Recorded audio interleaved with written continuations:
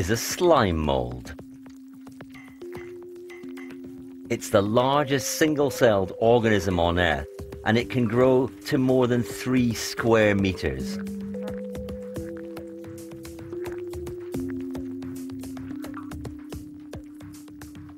Scientists have recently discovered that these primitive life forms have some rather sophisticated talents.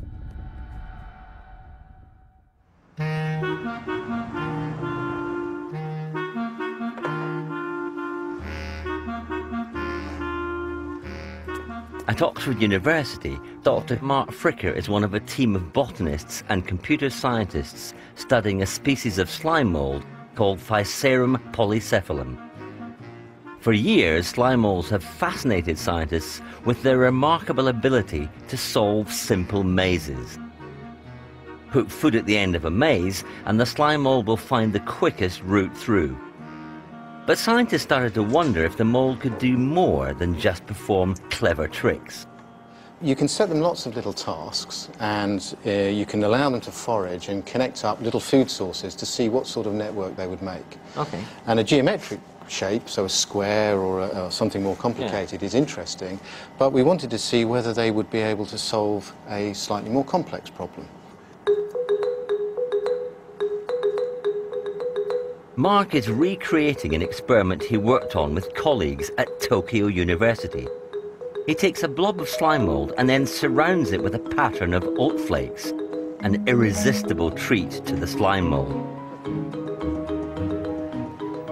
What happens next is recorded by a time-lapse camera.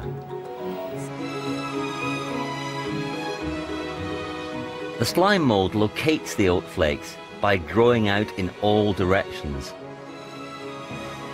But within hours, the slime mould shrinks back, leaving an intricate web of tubes that connect the oat flakes.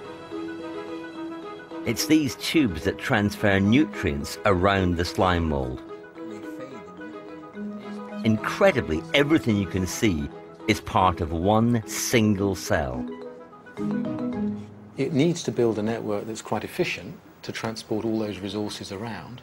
At the same time, that network mustn't cost too much. It mustn't take up too many of its own resources. And then the other problem it has is it's going to be subject to damage. And so if there was only ever one connection, there's a risk that that would break. The slime mould takes no chances. It grows backup routes to make sure that its food supply isn't cut off. But there's something even more extraordinary about what the slime mould has done. Mark hasn't just laid out the flakes in a random pattern. The large blob in the middle is Tokyo. Right. And each of these food sources is positioned as one of the cities nearby Tokyo. So it's a recreation of the area around Tokyo. Indeed. So this is actually what it's based on. This is the rail network around Tokyo. And we can superimpose that over. Okay, so we can align it up. That's identical. It's absolutely identical. So you see a lot of these connections, it's formed the same sort of links. It's got a few extra ones in as well. It's a slightly more resilient network than the ones that the engineers designed. You're telling me, wait a minute, that this slime mould has built a better network A remarkably similar than the humans network. built. Yes. The Tokyo rail system is one of the most efficient and well organised in the world. It took lots of skilled engineers using lots of brain power to plan it. Yet somehow, slime mould has achieved the same goal: how to efficiently link together multiple locations. Slime mould has also been put to work in other parts of the world. Here it tackles some of Britain's major motorways. And this is its take on the best routes around Spain. And here are some interesting alternatives to America's Route 66. What is the slime mould actually displaying here? It's a sort of smart behaviour. It hasn't got a brain, it hasn't got a nervous system, but it still seems to be able to solve these sorts of complex problems with very simple rules. And that's something that the computer scientists that we're working with are getting very interested in, and whether or not you can take inspiration from this system and apply it to other sorts of problems.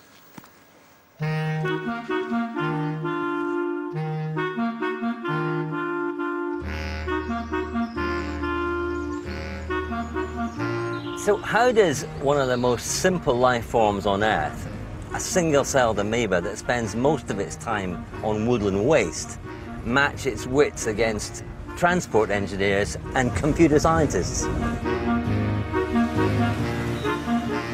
The clue seems to lie in its extraordinary biology. Professor Bruce Ing is a self-confessed slime mould obsessive. He's going to help me track down some slime mould in one of its native habitats. So slime moulds are not rare things, are they? No, no, they're very common indeed everywhere. But overlooked? Overlooked because they're shy, not easy to find unless you know where to look and how to look. Shy slime mould. Shy slime mould, yeah.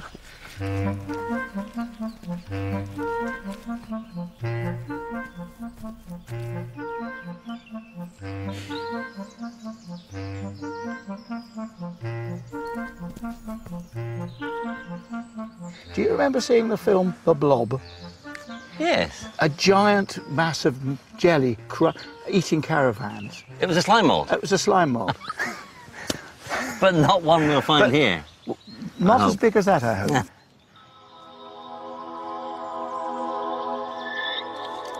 Bruce's 54 years in the field prove vital as we hunt the elusive slime mould.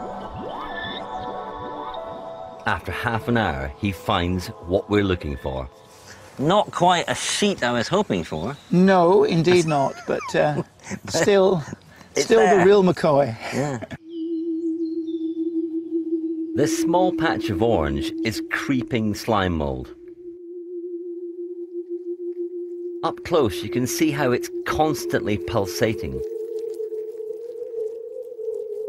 When one part of it finds something it likes to eat, it pulses more rapidly. Scientists believe that it's this pulsing that helps transmit information across the entire cell, allowing the slime mould to move towards its food source.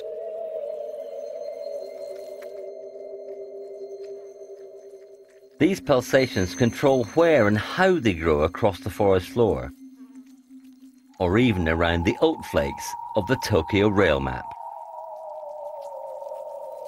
What's so special about slime mould is that it can use this information to make multiple decisions simultaneously. Pretty ingenious stuff for a single-celled organism.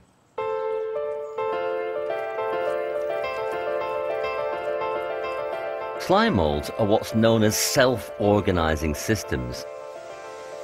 It's not a unique phenomenon in nature. Flocks of birds work in a similar way. With no leader, no overall control, the flock nevertheless acts as a single unit. But slime moulds can do something that flocks of birds could never do. Meet the Phibot, the world's first slime mould-controlled robot. The Phibot is the brainchild of Dr. Soichiro Tuda and Dr. Klaus-Peter Zauner from Southampton University. Their robot takes its orders from a tiny blob of slime mould. I sort of don't believe you. I want to see, I want to see it working. Prove it. All right. Flip the switch. So let's read it out. It just seems almost unbelievable. It's not instant, is it? It's not sort of instant. Oh. Wow. That's fantastic. The slime mould sits on an electronic chip inside the robot.